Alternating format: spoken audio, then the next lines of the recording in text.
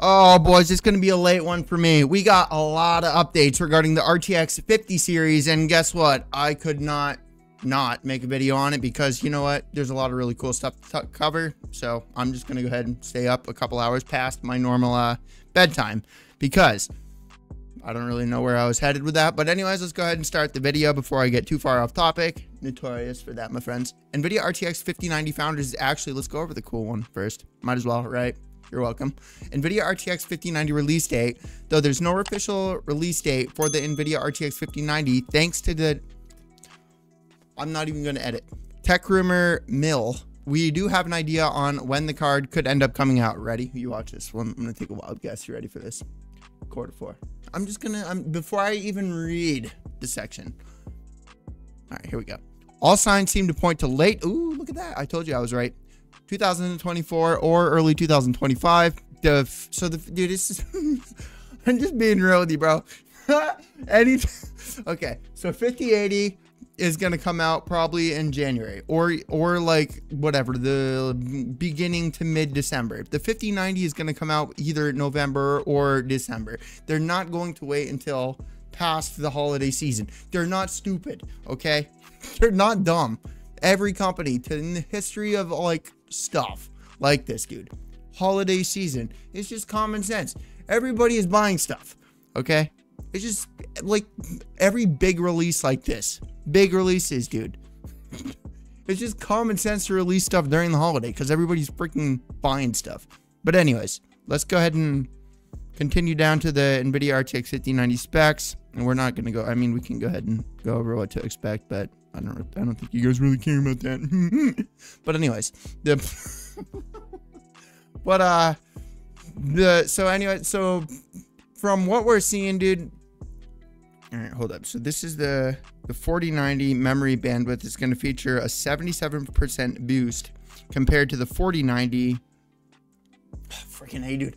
All right, you know what? I'm gonna have to. I'm not even gonna attempt to like read that. My mind can, that's too many numbers. I need a chart for something like this. I'll recognize it while I'm editing. But anyways, I'll read it. It's rumored to feature a 512-bit memory bus that is 33% wider than the one on the RTX 4090. The memory bandwidth, I already read that. And then 28 gigabytes per second. GDDR7 memory modules is going to be 33% faster than 21 gigabytes per second modules in the RTX 4090. I need a chart for this in order for my brain to comprehend it. So, I'm not going to, attempt to talk about that because I honestly don't remember anything that I just said. But, so the next article I wanted to share with you is the one from the video cards website. The Nvidia RTX 5090 Founders Edition is rumored to feature 16 gigabytes of DDR7 memory modules in the denser design. And the reason I'm covering a lot of this stuff is because it's coming from multiple sources. And I know that if I just cover one thing, there's like 100% chance it's just a fucking guess. But when there's multiple articles covering the same thing, it's probably legitimately a rumor and not some random Reddit guy that was like, oh, hey, you know what? I want to make a Reddit post and talk about like what I think about everything and then label it a leak. But this is like actually a bunch of stuff that a lot of articles are covering about, and each of them do go about explaining things in different ways. Video cards is absolutely my favorite way. That whatever, the way they always like outline you can tell they're actually putting effort into their website, the exact opposite of what I do in my videos. But to be fair, dude, it's literally what I'm intending to do. Look, I'm not trying to be freaking Jay's 2 cents. I'm not trying to be Hardware Unboxed. I'm not trying to be Gamers Nexus. I'm not trying to be no professional review guy. I'm just trying to be some normal human enjoying something, talking about things that he enjoys. You know Penguinzo, guy that sits in front of a webcam in a white shirt that literally has really long hair and like just sits there talking, hanging out with people, speaking about stuff he enjoys.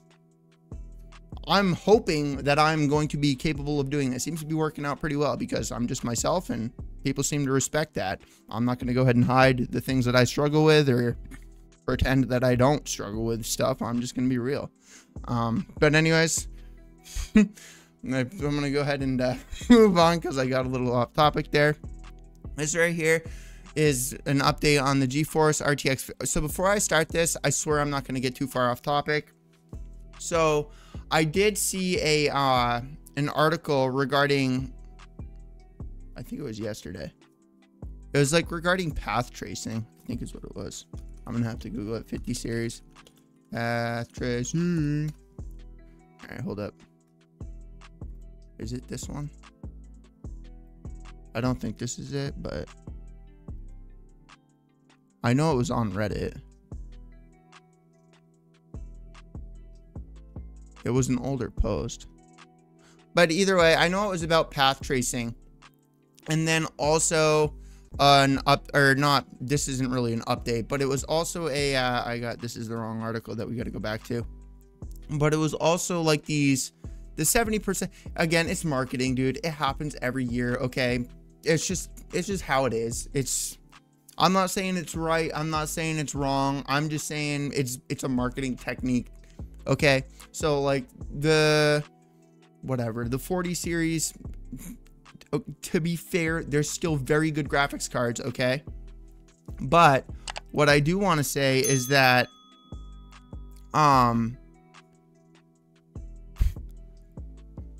I think I forgot what I was gonna say. I know I was going somewhere with this, and it was really important. So I hope. All right, we got to get back because I forgot what I was gonna say. Nvidia maybe. Oh, I know what I was gonna say. So like with the 40 series, they went about marketing with the freaking ridiculous FPS numbers. We're like, oh my god, we're getting like 90% ridiculous performance. And it was all with DLSS on.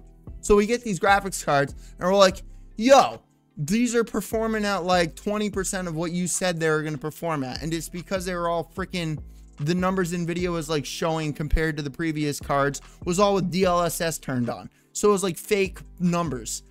And all companies do this, dude. They all do this. All right. Look at Sony and their PS5, 8K console. What game even 5 years later is 8K on that? There's like 1 or 2 games that run in 8K.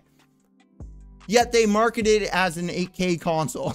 Like, dude, AMD does it, Intel does it, Nvidia does it, Xbox, and everybody. Actually, to be fair, Nintendo doesn't. Nintendo just sucks. So I knew I wanted to say something. So you got to remember, you got to keep that in mind with the performance numbers that we're seeing right now, and that everybody's saying whatever, oh, we're getting a 70% performance increase, which is really nutty. And I'm hoping, dude, I hope so. I think that would be sick if we get a 70% increase, especially if it's like a 70 increase or 70% increase in the stupid ass. Oh man, I hope I don't get unmonetized for saying that. That's not a swear word. It's literally a donkey, YouTube. AI, I was literally intended donkey. That's what I was saying. It was not swearing, okay? So AI, I know you're reading my voice right now, so you can hear my voice. That was literally a donkey statement. It was not a cuss word. So I forgot what I was. I forgot what.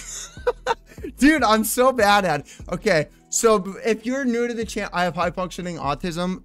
If you're new to the channel, dude, so I'm just sharing stuff I enjoy, and I do end up losing track. I'll admit it. I forget where I was heading with that. The DLSS and all that kind of stuff, I know is what I was saying. We got to build this computer as well, by the way. But anyways, let's get back to the article. So anyways, at the end of the day, dude, they're all covering the exact same thing. The only reason I wanted to go over each of them was just so that you guys could see this ain't some like guy randomly freaking posting some stupid thing on Reddit being like, oh, this is what it is.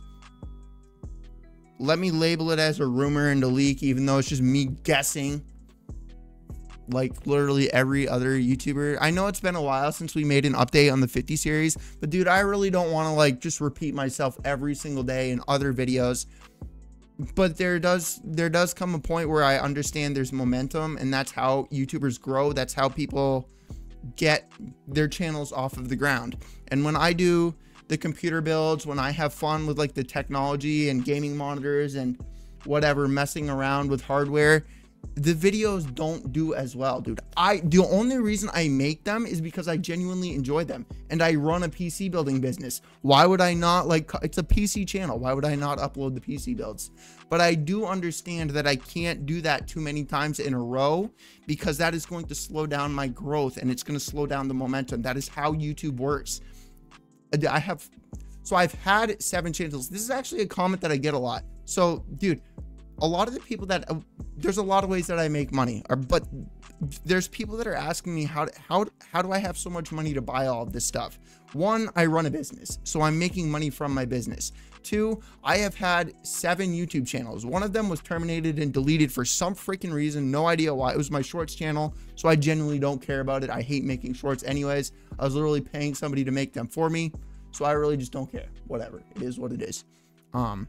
So anyways, that channel was banned. I had an AI channel that I sold. I had an animation channel that I sold, and I made a ton of money from those 2 channels. And then I have my 4 other Dan Does channels, which my gaming and PC channel are really similar. I upload a lot of the same type of content on those channels. It's a gaming channel, a PC channel. And to be honest, I'm not gonna lie, dude, I upload a lot of my PC builds to both channels. Why wouldn't I? It fits both channels. But anyways, so the reason I'm able to afford all this stuff, dude, is because 1, it's a part of my business. Like, I have to build these computers in order to make money. So like the computers that I'm building, I'm not just like storing them in my room. And if you guys want me to build you a computer, free everything. It's literally how every computer I have ever sold. If you go to the my Facebook link, every computer I have ever sold is the cost of the parts, nothing else. 0. Dude, everything I'm doing is what Alex Hermosi says, making an offer so good it's impossible to say no. And I mean this in like I have focused so heavily on that I literally live in a state with no sales tax so that I can buy everything specifically for the cost of the parts, and that's all you pay. So if you live in a state with it, I'm just going to use a number so that you can, the math is easy here. If you live in a state that has a 10% sales tax and I build you a $3,000 computer, you would end up having to pay me $300 more just for me to break even because of the tax. But I don't live in a state with any tax, 0 tax. So if I build you a $3,000 computer and that's how much the parts cost, that is literally all I charge you. Everything that dude, and you can go ahead and hate me, and you can call me corny, and you can call me a copycat, and you can call me a loser and whatever for having this as my goal. I really don't care, because it is my goal. I just don't care what your opinion on this goal is. My goal is to be the Mr. Beast of gaming PCs. And I don't mean that by being the biggest YouTuber. I don't care how big I get, okay? I just care about getting big enough to where I can make a difference and I can have an impact on the community that changed my life personally. If it was not for the gaming community, I would be in a coffin buried in the ground, okay? And I mean that in a literal manner, dude. And I don't need to make the video 5 bajillion hours more longer. We can have a separate video on the things that I've struggled with that would have led me to be in a coffin in the ground. But yeah, I know I was talking about building computers. But anyways, so yeah, dude, I'm terrible at remembering to do this because if it's not obvious, my mind never shuts up. If it's not already obvious with me literally like not being able to stay on topic or remember what I'm talking about for more than 2 minutes, dude. And yeah, so like the medicines that I was on, I stopped taking it all, dude, because it was zombifying me and I had no energy. But anyway, so the Mr. Beast, that's where I was going. I knew I'd remember it, but I was literally getting off topic, so I'd remember. So the Mr. Beast of gaming, like when I say that, what I mean is I want to get to a point where I'm making enough from YouTube. Brands are reaching out to me on a consistent enough basis, and I'm making enough from everything that I have going for me to just simply be able to give you the computer. That is what I mean by being the Mr. Beast of gaming PCs. Yes, it's not on the same level of giving somebody 100,000 friggin' dollars, but dude, that's not what I'm trying to do. I'm trying to be somebody that is going to be able to build a $5,000 computer for somebody and just give it to them for supporting me. That is what I want to do. That is my goal, and that is literally everything that I am trying to do. Like, Be Quiet, Be Quiet was really my most recent next big step into this. Like, they're starting to send me cases for pretty much every single computer that I build for free. The power supplies that they're sending me, pretty much every time they send me a power supply, or pretty much every time I build a computer, the power supply in that is also being sent to me for free. And then the fans. So like, I have a case, power supply, and fans that's probably saving me about $400 per computer that I can literally take off of a computer build because I didn't pay for it. Why would I? Why would it? Dude, do you see how, like, so I'm getting too far off topic. We're like, I'm gonna go ahead and end the video. I'm pretty sure I have a video anyway on what I'm doing, how I grew my business, and how I'm able to do all of this with being an influencer on Amazon, and then the affiliate marketing, which does not cost you anything, by the way. When I, like, with the computer builds that I'm doing, and then I'm sending you over to Amazon to buy the computer from me, or not buy it from me, but like build the same computer. It has all the parts. I literally put a full list together for all of you so that it is very easy for you to, like, it's a full list of the full parts of the full build that you literally just watched the video on. So it's very easy. It doesn't cost you anything. It literally, you just click it, and because I did free marketing for Amazon and they didn't have to pay somebody to make a video for them, and they didn't have to pay a platform to be running ads, I literally did that for them all for free. And because of that, when I send traffic over to Amazon, they pay me because I did that for them. It doesn't cost you anything. So anyways,